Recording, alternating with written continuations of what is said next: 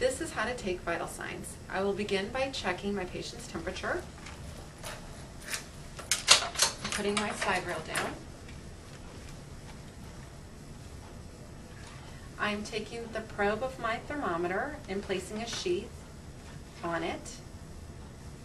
Then I'm going to ask my patient to open their mouth, and I'm going to place the probe under the tongue as far back to the molars as it will go and ask them to hold it. And then I will wait for my results. Thank you very much. And dispose of the sheath. Now I will check my patient's pulse. I want to find the radial artery. Put my fingers on the pulse and my thumb behind. I want to check my pulse for 30 seconds. I can multiply that times 2 for a minute. If my pulse is at all irregular, I will check it for a minute, or I will listen for the apical heart rate. I must have a watch with a second hand,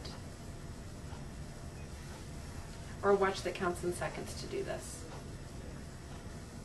I counted for 30 seconds and I got 40 beats, so I will double that, and their pulse or heart rate is 80 beats per minute. Now I'm going to check my patient's respiratory rate. To do this, I want to count the respirations for 30 seconds, multiply times 2.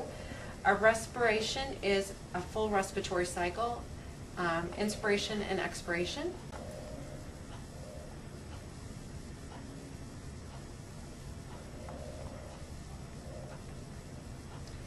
While I'm doing this, I am careful not to stare at their chest to make them feel self-conscious or uncomfortable.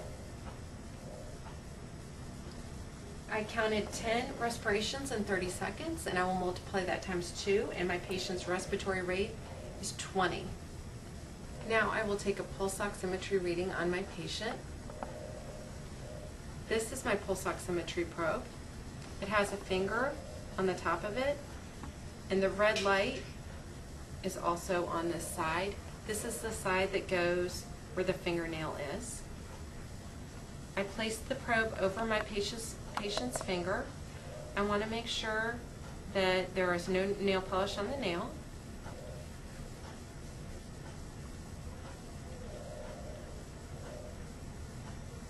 I will check my pulse oximetry reading, which is 97. Pain assessment is part of vital signs. I will ask my patient, are you having pain today? Oh, yes, you are having pain today. I'm going to ask you on a scale of 0 to 10, with 0 being no pain and 10 being the worst pain that you've ever had in your whole life, what is your pain level? It's a 5? Where are you having your pain? Oh, it's in your head? What kind of pain is it? Is it, okay, it's throbbing? Is it on one side, on both sides? Oh, I see, it's in your forehead, just on the right side. I'm going to go and check your orders and see if I can give you something for pain, or see if you have something ordered for pain that will help with that. Maybe I could also dim the lights and pull the curtain and see if you can rest.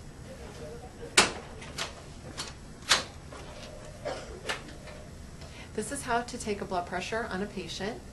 I'm going to begin by pointing out some necessary information on the blood pressure cuff and equipment. I will begin with the dial.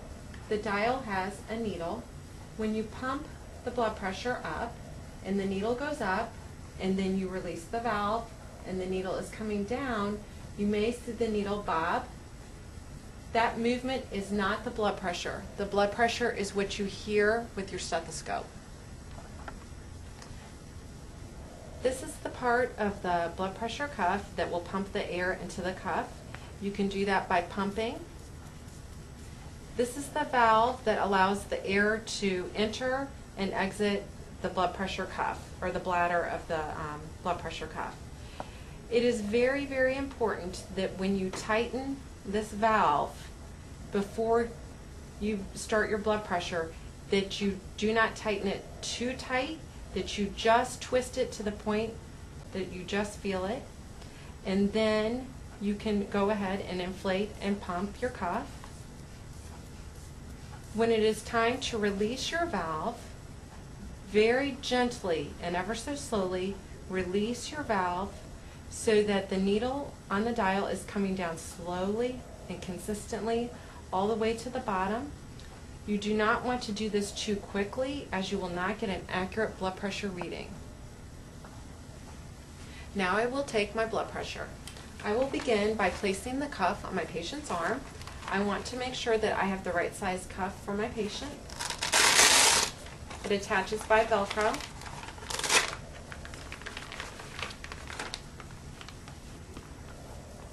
On your blood pressure cuff, there is an artery marker. I'm going to line that up with my patient's brachial artery.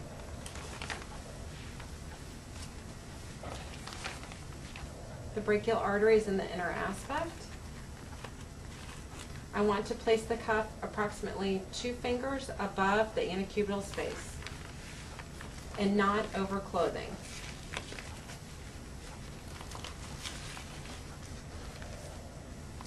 I want my patient to rest their arm in a position of comfort. Once I have my patient's cuff on, I want to close the valve. I want to palpate the brachial pulse. I am going to inflate air into my cuff, and I will stop when I do not feel the pulse any longer.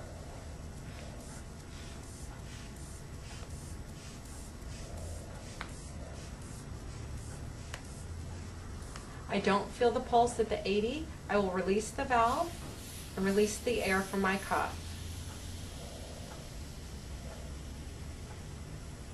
Now I know that when I take my patient's blood pressure, I will add 30 to this number so that I will pump my blood pressure cuff to 110, and then I will check my blood pressure or release the valve at 110 on the dial.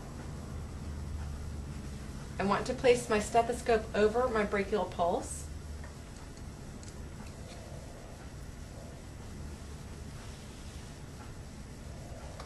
I will close the valve,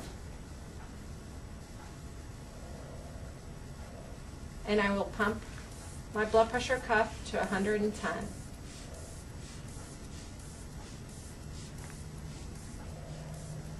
At 110, I will slowly and consistently release the valve, watching the needle and listening for the sounds of my blood pressure.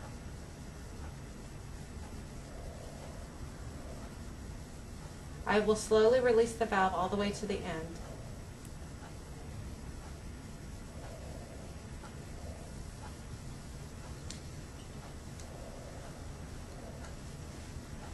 Then I will remove the cuff from my patient.